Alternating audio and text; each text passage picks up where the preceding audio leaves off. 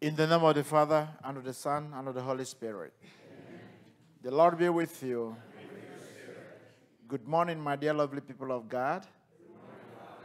We have gathered this morning to praise God. Let us present our individual intentions before Him and also call to mind our saints as we prepare to celebrate this Holy Mass.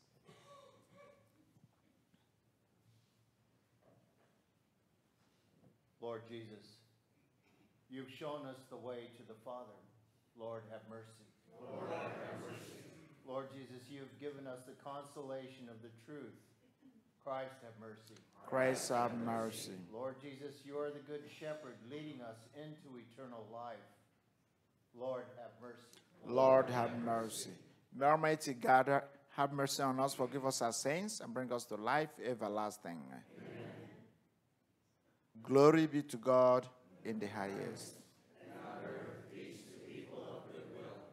We praise you, we bless you, we adore you, we glorify you. We give you thanks for your great glory. Lord God, heavenly King, O God, almighty Father, Lord Jesus Christ, only begotten Son, Lord God, Lamb of God, Son of the Father, you take away the sins of the world. Have mercy on us.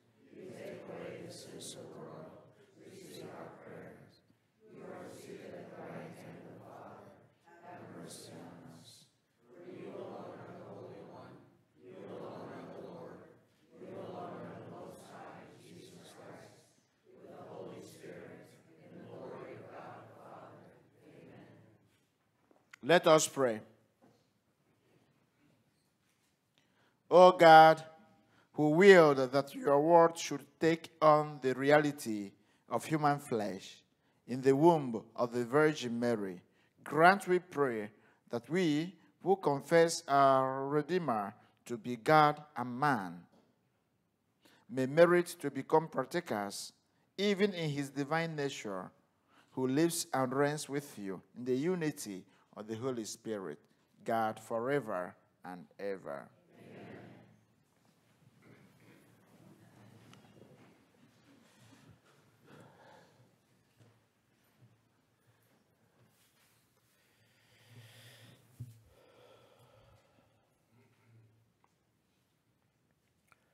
A reading from the book of the prophet Isaiah.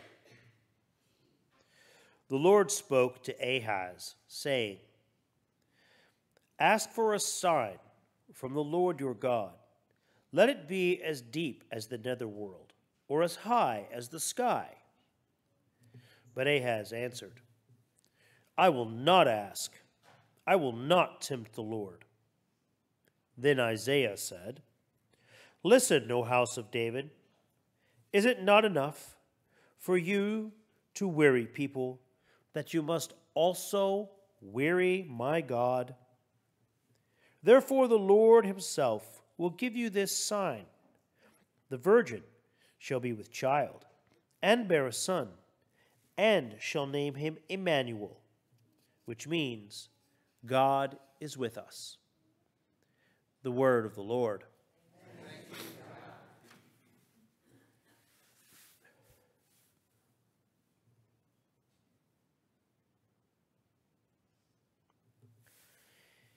Here I am, Lord, I come to do your will. Here I am, Lord, I come to do your will. Sacrifice or oblation you wish not, but ears open to obedience you gave me. Holocausts or sin offerings you sought not.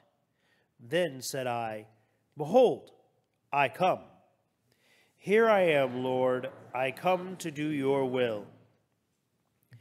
In the written scroll it is prescribed for me. To do your will, O my God, is my delight, and your law is within my heart. Here I am, Lord, I come to do your will. I announced your injustice to the vast assembly. I did not restrain my lips, as you, O Lord, know. Here I am, Lord, I come to do your will. Your justice I kept not hidden within my heart. Your faithfulness and your salvation I have spoken of. I have made no secret your kindness and your truth in the vast assembly. Here I am, Lord, I come to do your will.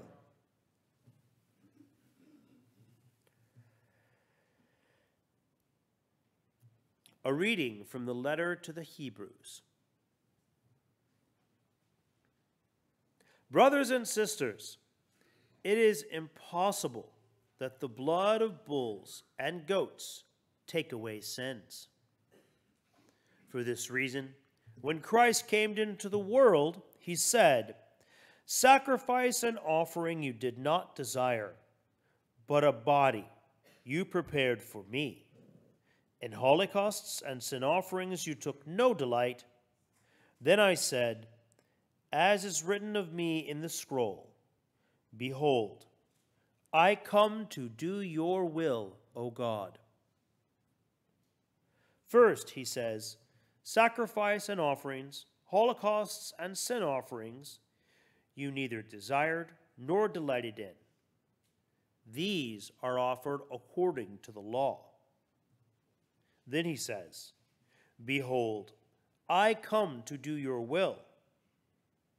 He takes away the first to establish the second. By this will, we have been consecrated through the offering of the body of Jesus Christ once and for all. The word of the Lord.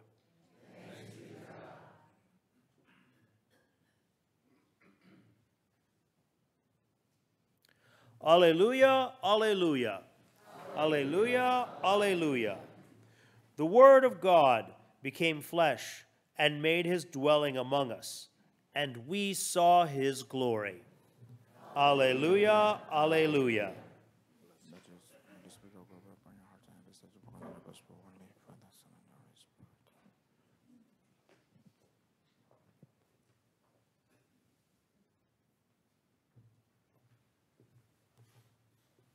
The Lord be with you. A reading from the Holy Gospel according to Luke. The angel Gabriel was sent from God to a town of Galilee called Nazareth, to a virgin betrothed to a man named Joseph of the house of David, and the virgin's name was Mary. And coming to her, he said, "Hail, full of grace, the Lord is with you." But she was greatly troubled at what was said and pondered what sort of greeting this might be. And the angel said to her, "Do not be afraid, Mary, for you have found favor with God. Behold, you will conceive in your womb and bear a son, and you shall name him Jesus. He will be great and will be called Son of the Most High, and the Lord God will give him the throne of David his father, and he will rule over the house of Jacob forever, and of his kingdom there will be no end." But Mary said to the angel, "How can this be, since I have no relations with a man?" And the angel said to her in reply, "The Holy Spirit will come upon you, and the power of the Most High will overshadow you. Therefore the child to be born will be called Holy, the Son of God. And behold, Elizabeth, your relative, has also conceived a son in her old age. And this is the 6th month for her who is called barren, for nothing will be impossible for God." Mary said, "Behold, I am the handmaid of the Lord. May it be done to me according to your word." And the angel departed from her. The Gospel of the Lord. Praise to you, Lord Jesus Christ.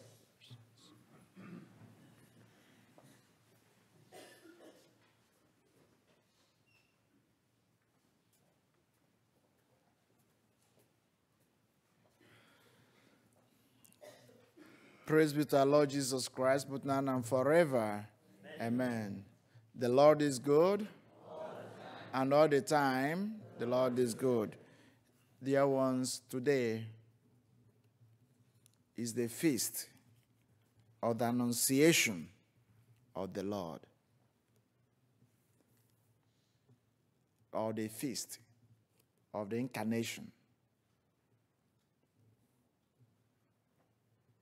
Dear ones, In today's gospel, we have the angel Gabriel announcing to the Blessed Mother Mary that she will be the mother of the Son of God. And that is the incarnation.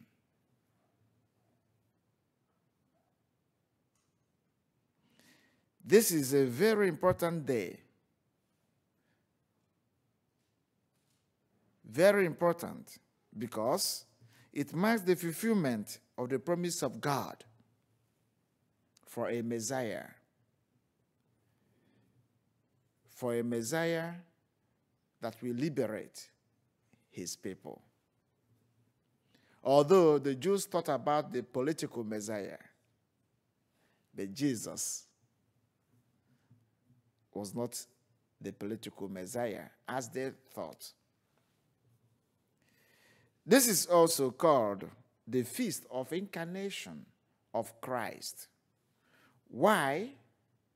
Because the second person of the Trinity will become flesh in Jesus Christ. This is a very joyful annunciation because it is aimed towards salvation. God took our flesh for us to be salvaged. Dear ones, every day, similar annunciation happens in our life, in our families.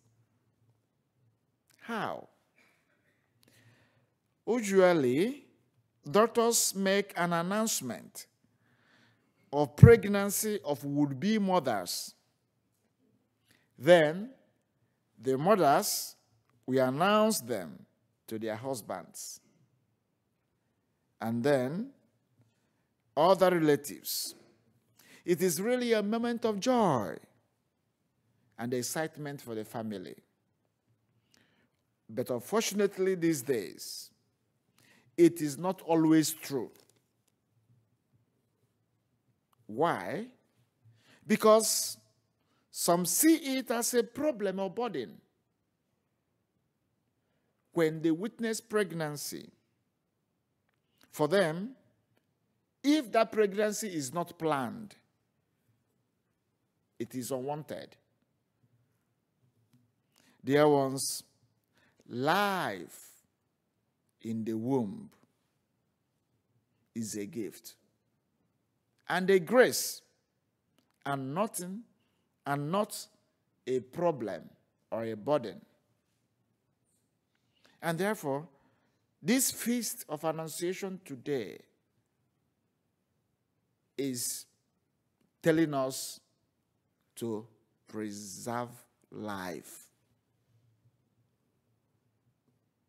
The mystery of the Annunciation is a test of wills. It was a test of will for Mary and Joseph and everyone close to them. However, how can they accept the birth of one when Mary and Joseph were still to be married? But with God, everything is possible. His will should be enough assurance of his presence and guidance. Both Mary, Joseph passed the test. Aware of the consequences of this, Mary and Joseph abided by the will of God. They never resorted to abortion. Later, the very son who will be born also would show this attitude of resigning to God's will. Jesus obeyed his father even unto death. Mary and Joseph obeyed also the will of God. This Feast of Annunciation is a reminder to us of the importance of following God's will. It is His will which should prevail more than anyone's will. God knows the best for us.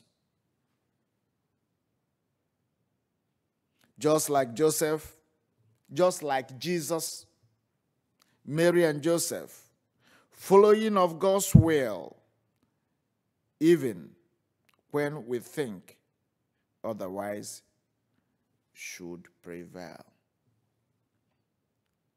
Dear ones, the Feast of Annunciation is very important for us as Catholics because we are celebrating the second person of the Trinity taking human flesh for our salvation. 2, we are celebrating the Feast of Annunciation, telling the whole world that it is very important to preserve life.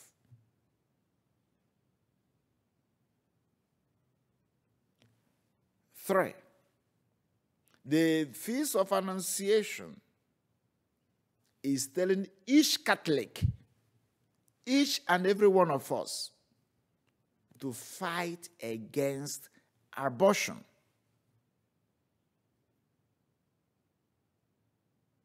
Dear ones, and fourth, this feast is telling us, each and every one of us as good Catholics, to always resign to God's will, as Mary and Joseph resigned to God's will.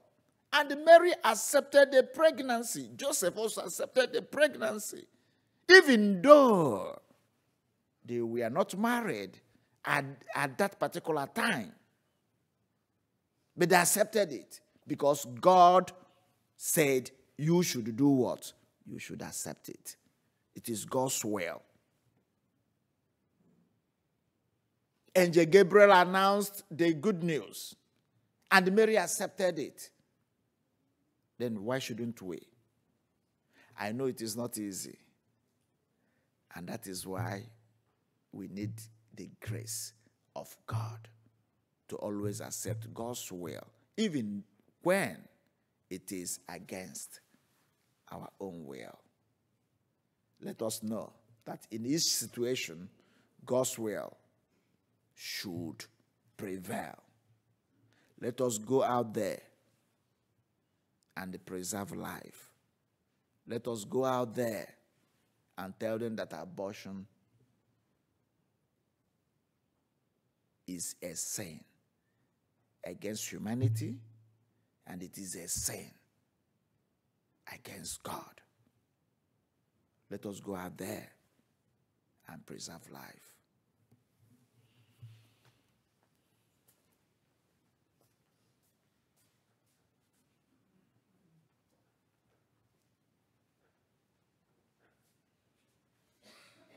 Let us stand up and profess our faith. I believe in one God,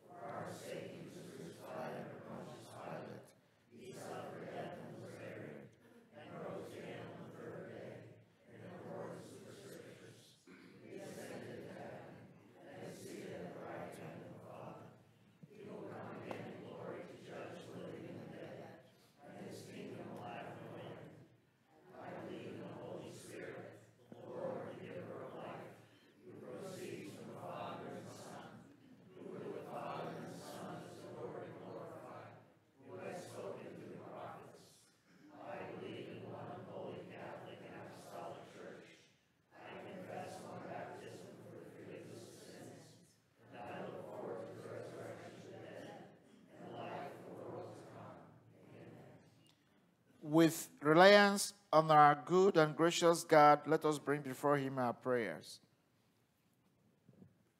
For the church and her mission of announcing the good news throughout the world, may God continue to bless and sustain this holy work of evangelization. Let us pray to the Lord. Lord, hear our prayer. For elected officials, may the Lord grant them the fortitude to remain true to his justice. Let us pray to the Lord. Lord, hear our prayer. For married couples who struggle with infertility, may God give them consolation and hope. Let us pray to the Lord. Lord, hear our prayer. For all who worship here, may the Holy Spirit help us more firmly embrace our faith in a loving God. Let us pray to the Lord. Lord, hear our prayer. For all who have passed away in the light of faith, may God bring them to everlasting life in him. Let us pray to the Lord. Lord, hear our prayer. This Mass is offered especially for the intentions of Jane Jacob. For this we pray to the Lord. Lord, hear our prayer. Our powerful Father, hear and give heed to the petitions we bring before you through Christ our Lord.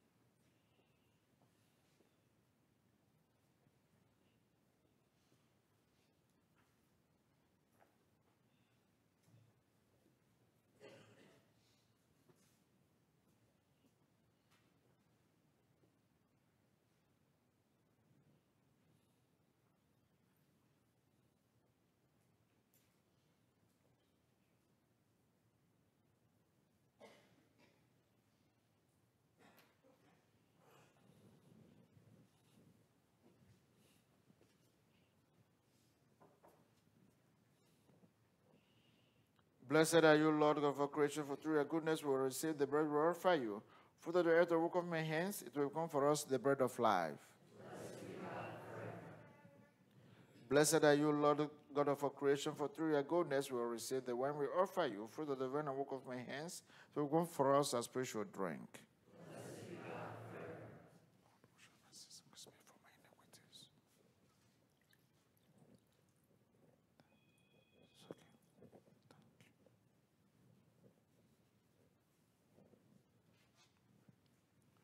Pray, brethren, that my sacrifice and yours may be acceptable to God the Father Almighty.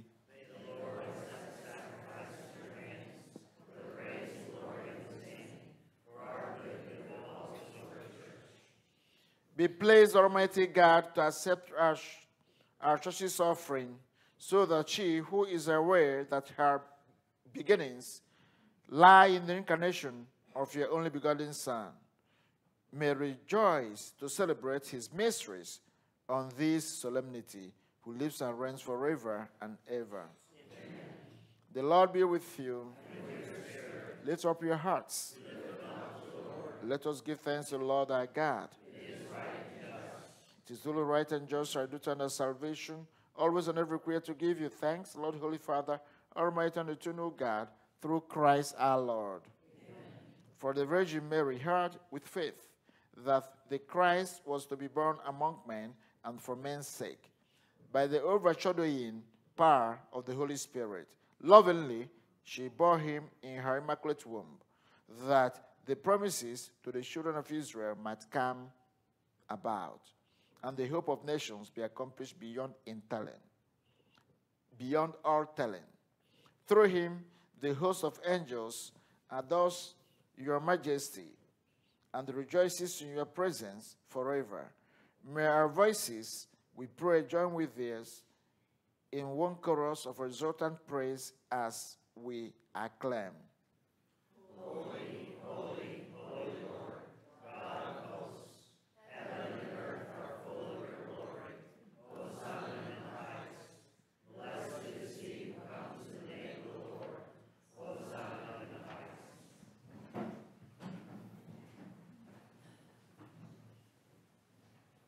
You are indeed holy, O Lord, the fount of all holiness.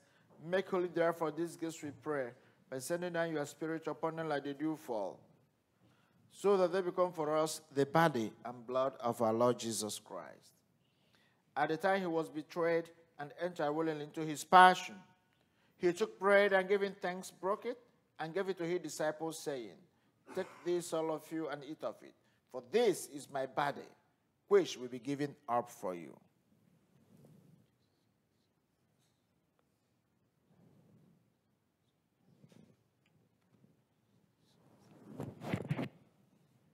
In a similar way, when supper was ended, he took the chalice and once more giving thanks, he gave it to his disciples, saying, Take this, all of you, and drink from it. For this is the chalice of my blood, the blood of the new and eternal covenant, which we poured out for you and for many for the forgiveness of sins. Do this in memory of me.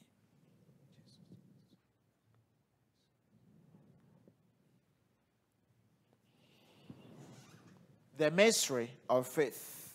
When we eat this bread and drink this cup, we proclaim your death, O Lord, until you come again. Therefore, as we celebrate the memorial of his death and resurrection, we offer you, Lord, the bread of life and the chalice of salvation, giving thanks that you have held us worthy to be in your presence and minister to you. Humbly we pray that, partaking of the body and blood of Christ, we may be gathered into one by the Holy Spirit.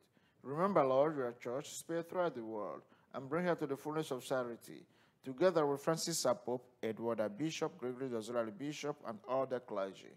Remember also our brothers and sisters who have fallen asleep in the hope of the resurrection, and all who have died in your mercy.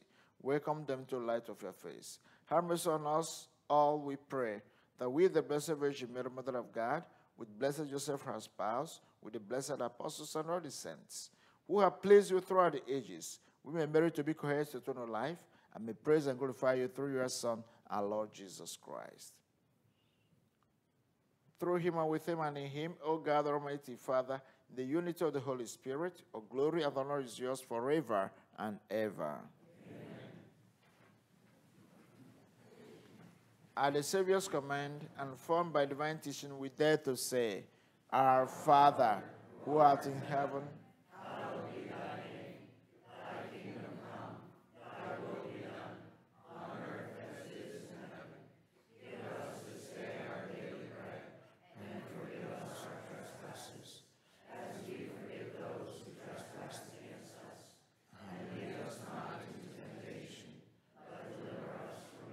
deliver us, Lord, we pray, from every evil. Graciously grant peace in our days, that by the help of your mercy we may be always free from sin and safe from all distress, as I await the blessed hope and the coming of our Lord and Savior, Jesus Christ. Lord Jesus Christ, we say to your apostles, Peace I leave you, my peace I give you.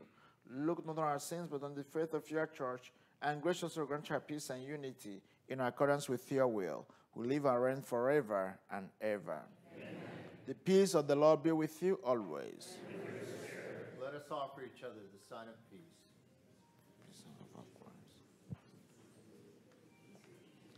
Lamp of God,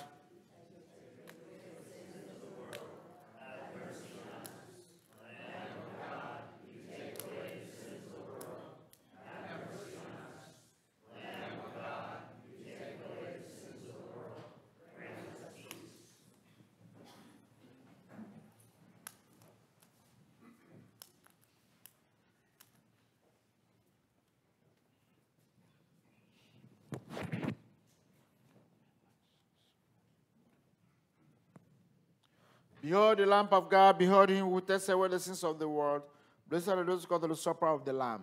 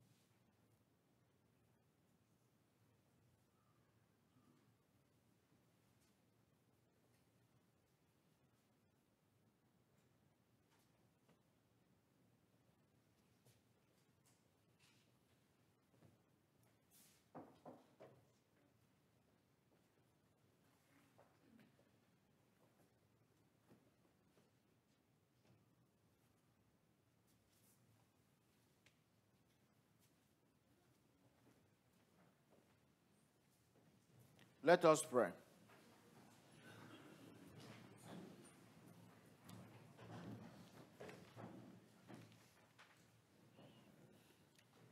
Confirm in our minds the mysteries of the true faith, we pray, O Lord, so that confessing that he who was conceived of the Virgin Mary is true God and true man, we may, through the saving power of his resurrection, merit to attain eternal joy through Christ our Lord. Amen. The Lord be with you. And with your spirit. And may Almighty God bless you, the Father, the Son, and the Holy Spirit. Amen. Go in peace. And do have a very wonderful experience of the eclipse today.